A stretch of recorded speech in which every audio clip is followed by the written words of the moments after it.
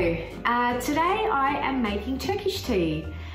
For those of you who are new to the art of making Turkish tea, you're in for a bit of a treat because there's a certain ceremonial quality, I think, that goes into the preparation of Turkish tea, which sets it apart from some of your other instant tea varieties, which I also love, by the way, and I drink all the time. But if you want something a little bit out of the ordinary and a little bit special, then give this a shot. It really is well worth the effort and it is ideal on a cold winter's night. So the items that you will need to make this tea is a 2-piece teapot like so. This is one that my mum bought me and I love it. Now if you don't have a 2-piece teapot and you have just say a kettle and separately like a porcelain pot, then you can use that porcelain pot in place of this smaller pot and just pop it on top and you put your tea leaves in there. It works just as well. You also need some fresh tea leaves, which you can pick up from any Turkish or Middle Eastern grocer. I just use a different one every month, so there isn't a specific one that I recommend. But if you don't have fresh tea leaves and you have tea bags, by all means use those. They work well, they do the job. God knows I've used them many a time. I typically use English breakfast tea or Lipton tea. Now I also like to add Earl Grey to my Turkish tea blend. I think it gives a really nice aroma, but if you don't like Earl Grey, then you can also use cloves, or my mother-in-law likes to put cinnamon sticks in her tea, which are really lovely.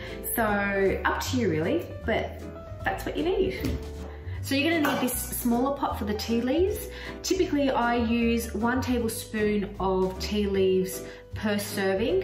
So I'm making this for my husband and I, and we will typically have about 2 glasses each. So I'm going to use 4 tablespoons of tea leaves, but because I am blending my mix with the Earl Grey, I usually have a 3-to-1 ratio. So I have 3 tablespoons of the Turkish tea leaves and 1 tablespoon of the Earl Grey.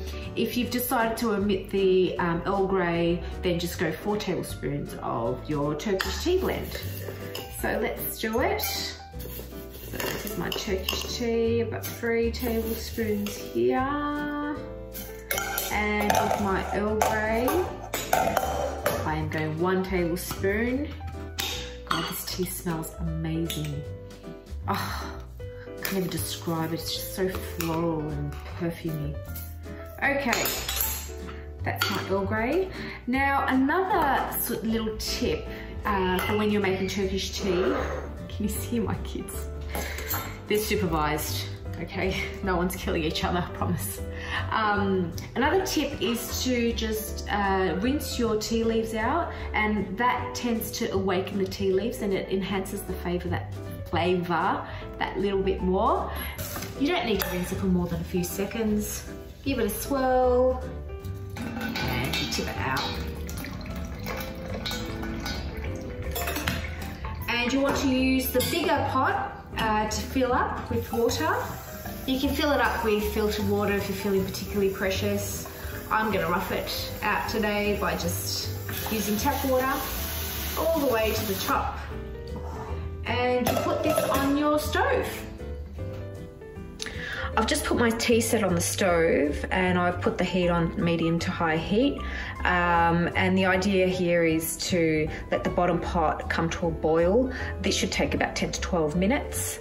And we then want to use the water from the bottom pot and pour it into the top pot where we have our tea leaves. Okay, it's been about 10 minutes and the water in the bottom pot has come to a boil. So what we want to do is pour this water into the smaller pot with the tea leaves and pour it all the way to the top. And then we're going to refill the pot with the water with just some more tap water.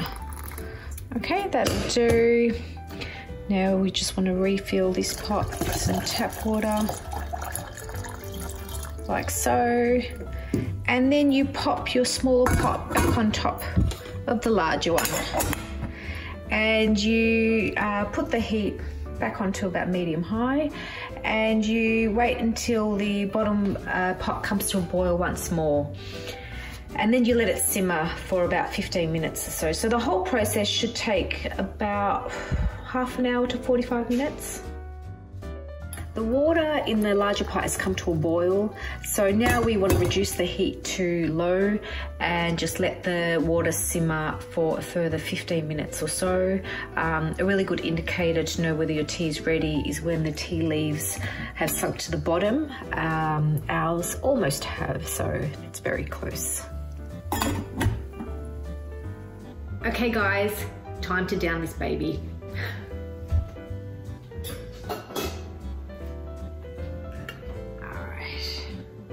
Now you do need a strainer if you are using fresh tea leaves. So I usually fill about 3/4 of the cup with my black tea and the remainder with the water.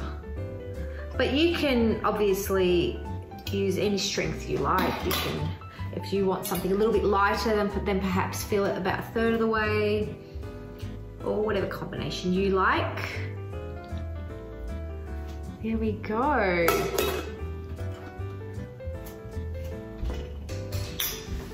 Cheers, guys. Oh, it's so beautiful.